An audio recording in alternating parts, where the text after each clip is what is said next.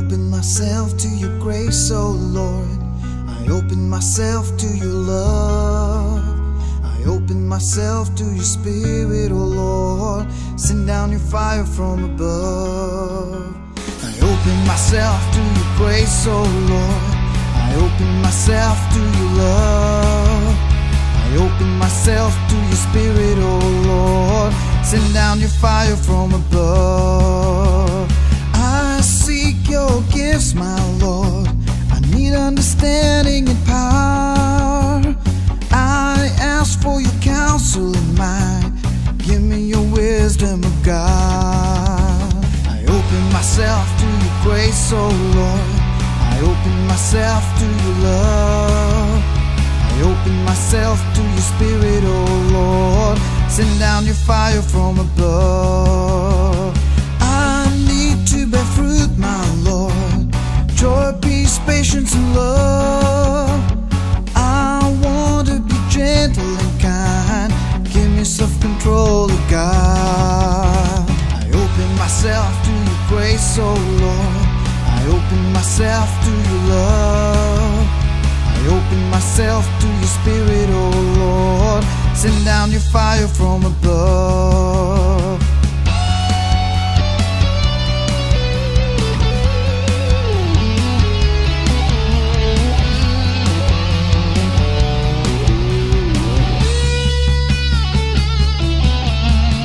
I want to serve you, my Lord, to be there for your people in need.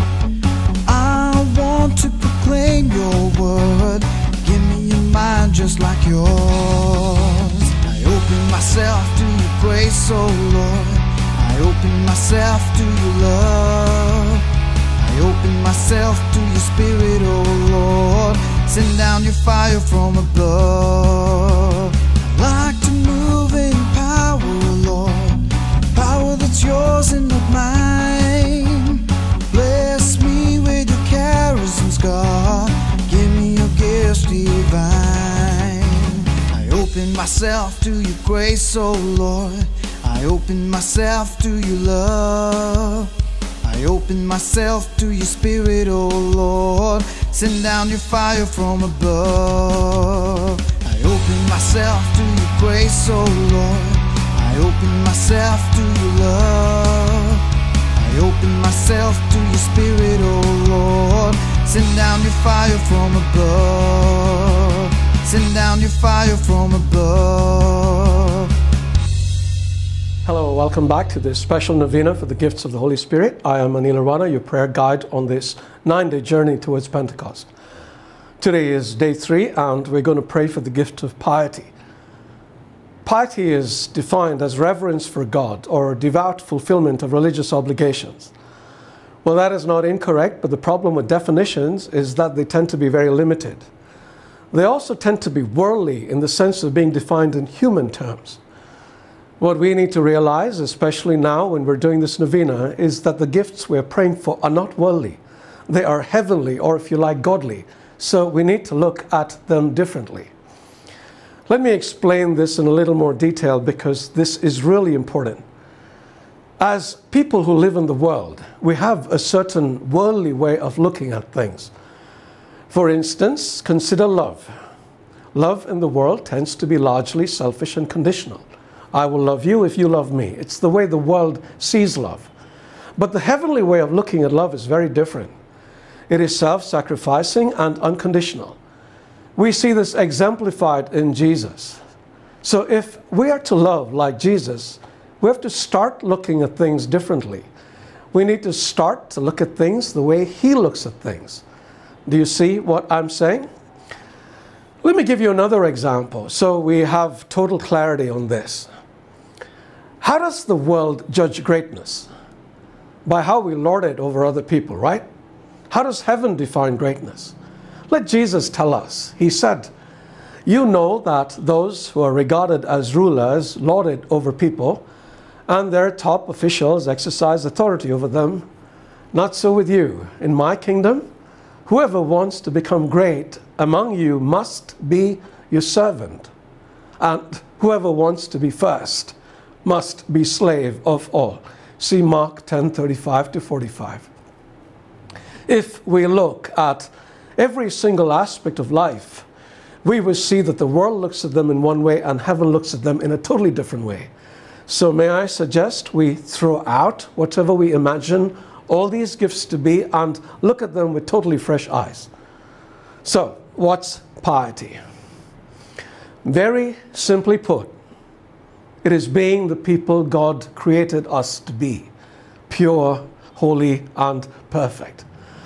God tells us to do this, don't say it can't be done. Jesus lived such a life of piety. How was he able to do this? Because he was motivated. And what was his motivation? His love for his Father. When you love someone, not only do you not want to hurt them, as I said yesterday, you also want to please them. So the love translates into obedience, and for Jesus it was obedience unto death. Consequently, if we want to be like Jesus, we simply need to love God. And this is very easy if we understand how much he loves us. And how can we not? He sent his only Son to die for us. And the Son actually did because he loved us too. How many people do you know would do that? And in the process, he ensured us a ticket into heaven. Now, isn't love the natural response to love? So what is the response to great love? Obviously, great love too.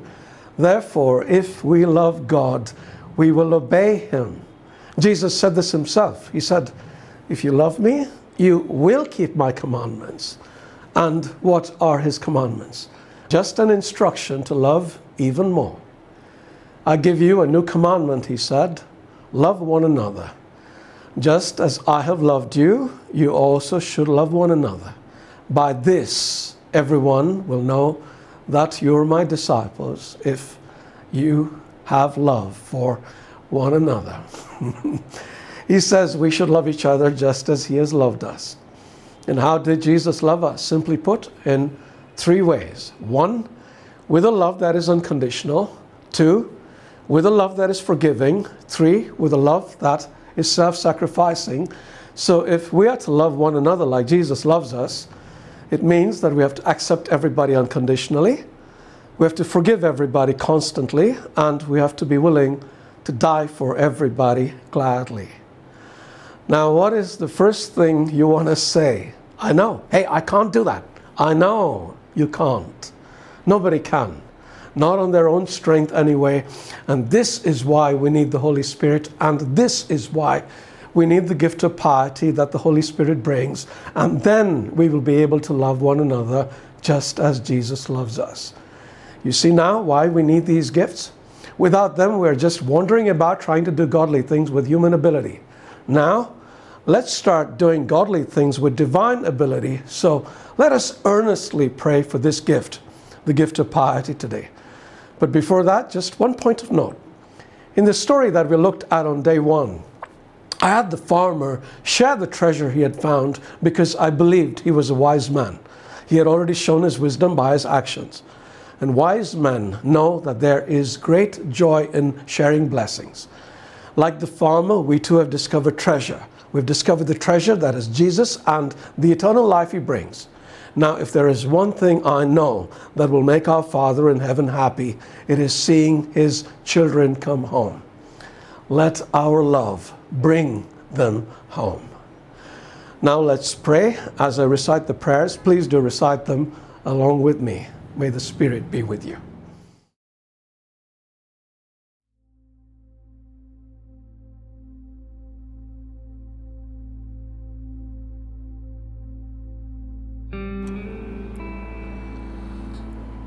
Come, Holy Spirit, and let my heart be possessed by piety, and kindle in it such a love for God that I may find satisfaction only in his service, and lovingly submit to all legitimate authority for his sake. Let this love then extend to my brothers and sisters, especially those most in need of it. Amen. Our Father, who art in heaven, hallowed be thy name. Thy kingdom come. Thy will be done on earth as it is in heaven. Give us this day our daily bread, and forgive us our trespasses, as we forgive those who trespass against us.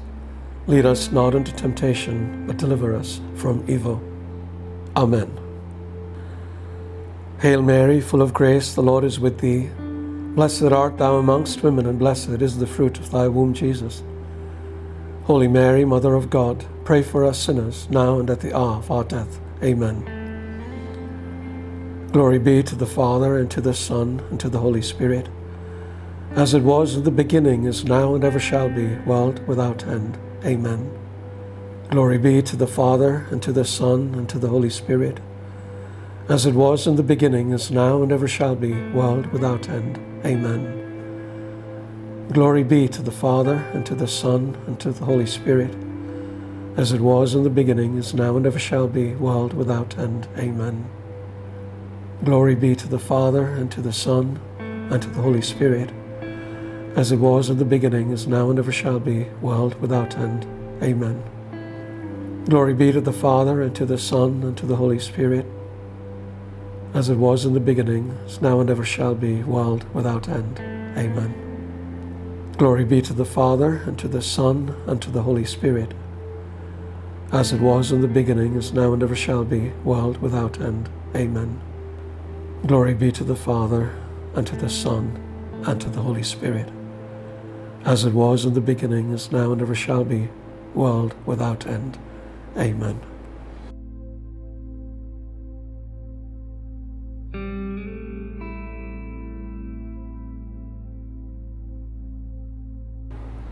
On my knees, I bow before you, Holy Spirit. I adore the brightness of your purity, the unerring keenness of your justice, and the might of your love. You are the strength and light of my soul. In you I live and move and am. I desire never to grieve you by unfaithfulness to grace, and I pray with all my heart to be kept from the smallest sin against you. Mercifully guard my every thought.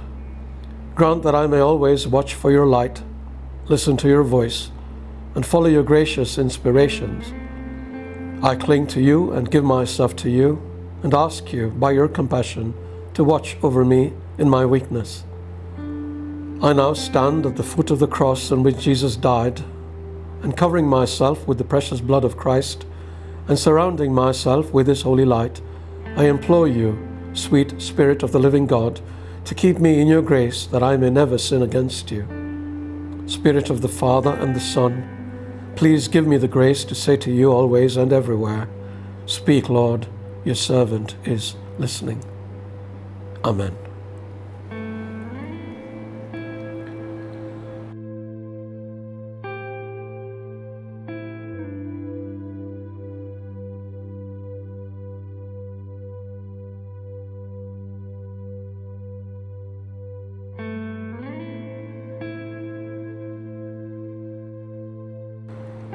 Lord Jesus Christ, before you ascended into heaven, you promised to send your Holy Spirit to finish your work in the souls of your apostles and disciples. It is a promise you fulfilled on the day of Pentecost. Thank you for the gift of your Holy Spirit too, whom I need, so that he may perfect in my soul the work of your grace and your love.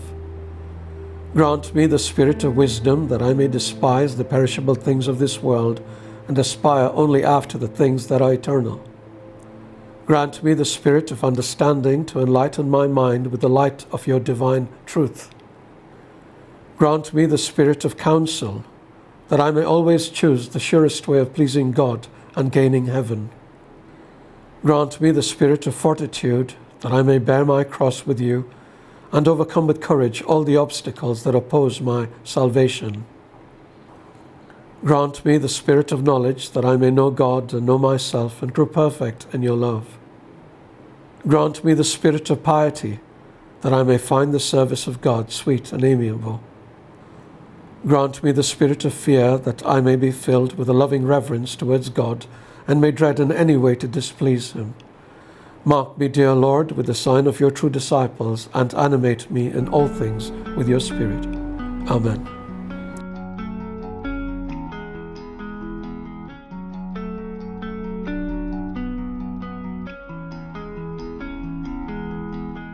I open myself to your grace, oh Lord.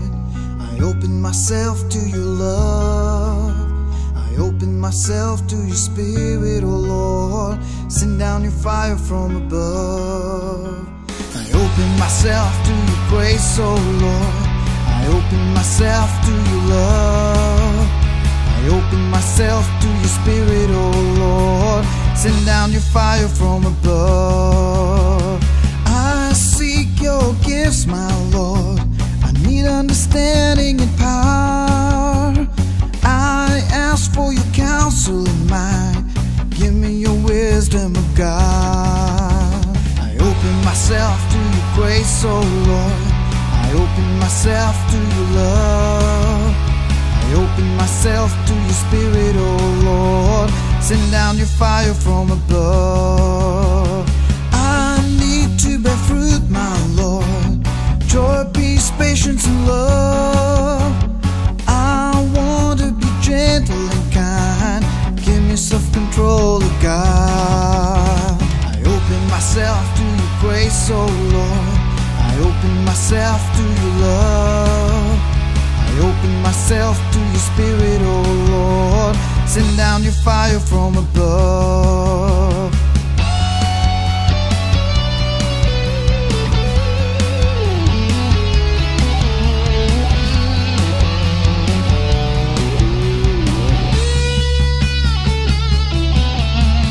I want to serve you, my Lord, to be there for your people in need. I want to proclaim your word. Give me your mind just like yours. I open myself to your grace, oh Lord. I open myself to your love. I open myself to your spirit, oh Lord. Send down your fire from above. I like to move in power, oh Lord. Power that's yours and not mine.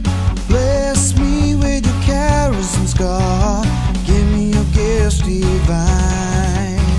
I open myself to your grace, oh Lord. I open myself to your love. I open myself to your spirit, oh Lord. Send down your fire from above. I open myself to your grace, oh Lord. I open myself to your love.